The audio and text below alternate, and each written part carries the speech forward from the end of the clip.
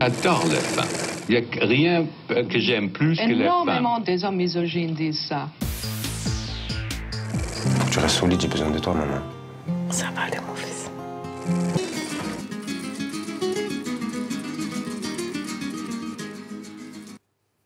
Hello and welcome to your weekly film show here on Encore. As of July 21st, France requires health passes for adults to enter cinemas.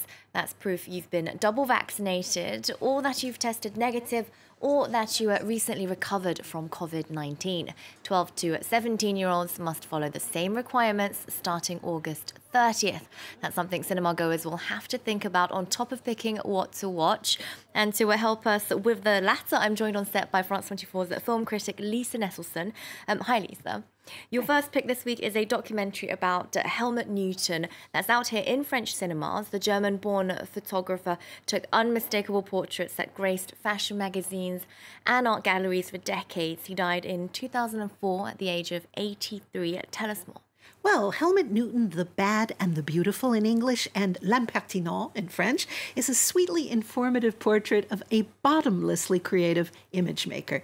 He was accused of being a pervert and a voyeur, but the vividly fond memories of the women he photographed, interviewed here at length, make it clear that he was a considerate gentleman and a superb collaborator. His beloved wife, June, a terrific photographer in her own right, under the name Alice Springs, died just this past April at age 98. This is a really entertaining film.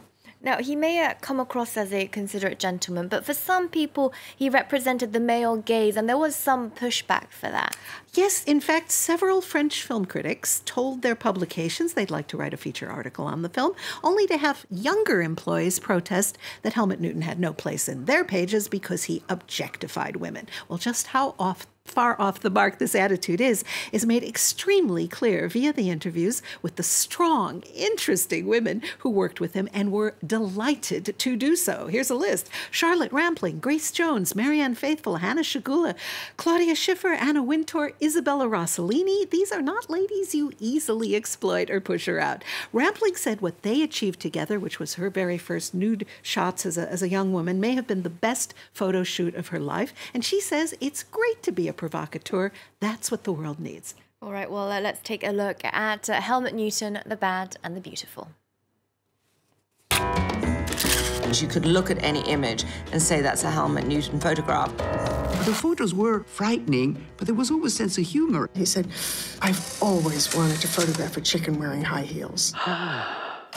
Nothing was serious, everything understated. This man is incredible. He was a little bit pervert, but so am I, so it's okay. He and I have something in common. We both started taking photographs with a Brownie box camera at the age of 12, but 36 years apart. I had the pleasure of meeting Helmut Newton twice. He was a sweetheart, playful, curious, lovely manners. His sense of visual humor was superb. He tricked Jean-Marie Le Pen into being photographed in a pose identical to a famous portrait of Adolf Hitler. If you weren't aware of the extra layer of meaning, well, it was still an excellent photograph. And he was born in 1920 and was a Jewish boy in Berlin surrounded by Nazi iconography. He developed a rigorous aesthetic sense and technical expertise as an apprentice to a leading female photographer who was exterminated in the war. All right, next to a film that won the Ensemble Prize in the Un Certain Regard section at Cannes this year, Good Mother, the story of a working-class woman called Nora living in the north of Marseille. And it's the actor's authenticity that impressed you the most, Lisa. Yes, Nora is played by non-professional Halima Ben Hamed, who had never acted before and merely accompanied her daughter on an audition. She is radiantly stoic as the central character, Nora. She's diligently holding together several generations through just about endless work, both paid and unpaid. The narrative is a seemingly effortless example of all the intersectionality, diversity, and women in front of and behind the camera anyone could possibly clamor for. Actress turned director Hafsia Herzi, that was her dancing and dancing and dancing some more in The Secret of the Grain, shot on location in the low-income housing project directly across from the one in which she herself actually grew up. The faces and places feel authentic because, well, they are. Handwork, handheld camera work, and the The region's extremely distinctive light helped give the material what I think is lived-in authenticity. All right, France 24 interviewed Herzi before the Cannes Film Festival. Take a listen. I wanted to tell the story of a woman, well, two women from different generations, as it's true there are a few characters in the film, but the mother is a pillar of it all. I wanted to depict motherly love of this woman who is alone and who keeps going just for her children and will keep going until her last breath for her children. I also wanted to show these characters that you rarely see in film. And I wanted to film in these housing projects before they're eventually torn down. Que tout cela ne soit détruit un jour, ces cités aussi. Quel moment, s'il te plaît! Ça va pas durer. Je vais partir, je vous abandonne. Tiens, maman, c'est pour payer l'avocat. C'est pas de l'argent haram, ça. Assure. Faut jamais me faire rentrer de l'argent haram chez moi. Ça va aller. Tant que je suis debout, je resterai solide.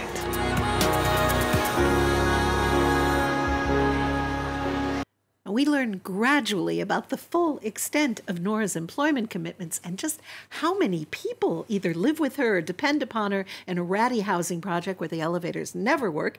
And Nora's smile is slightly wistful, but she lives by a personal code of kindness, bolstered by never-ending effort. Nora never complains. If urban isolation and loneliness are a reoccurring topic in films, well, Nora can be said to have almost too many human connections. She is dignity personified, and when hit with unexpected expenses or another setback, she's pragmatic. But does endless sacrifice end up being the good mother of the title? Well, that's one to watch there, Lisa. Now, to the 74th Cannes Film Festival that attracted at least 20,000 people despite the still active threat of COVID-19.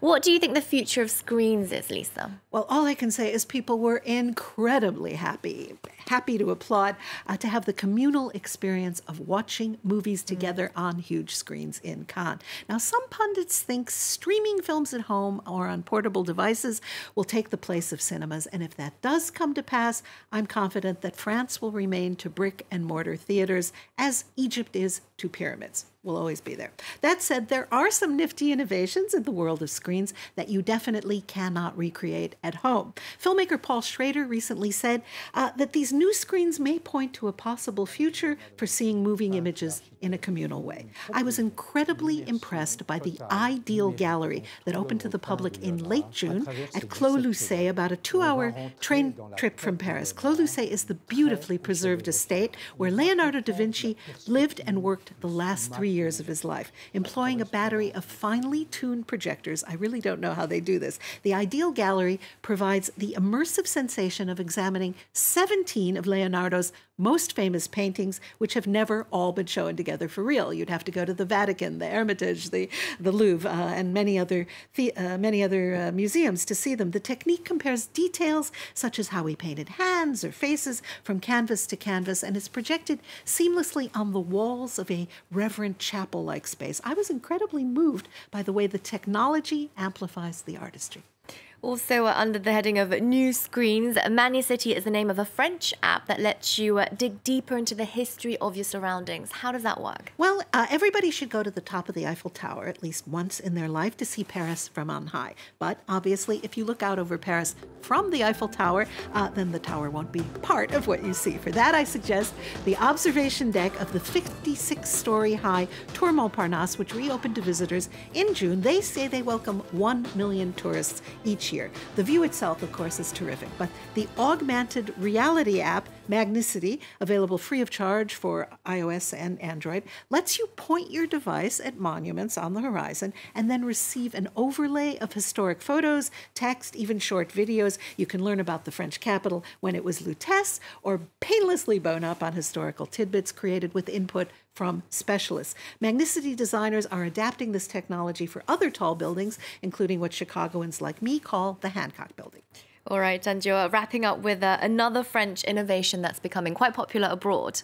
That is the multi-camera magic delighting visitors to the Atelier des Lumières in the 11th arrondissement of Paris. Talk about an immersive experience. A revamped industrial space has been outfitted with perfectly calibrated space-age slide projectors that let you plunge into or feel enveloped by gorgeous enlargements, and I mean enlargements of great art. The Van Gogh show that originated here is on tour and currently attracting crowds in Chicago. Salvador Dali, I think, would have loved this technology because his artistry can definitely stand up to the way larger-than-life treatment. And Gustav Klemt's work also looks great via these unconventional screens. Okay, we'll leave you with a glimpse of the Dali exhibit at the Atelier des Lumières in just a sec. Lisa, thank you for your wrap of films to watch and your analysis of screens old and new. Thank you for watching. Remember our website. We're also on Twitter, Facebook and Instagram. There's more news coming up on France 24 after this.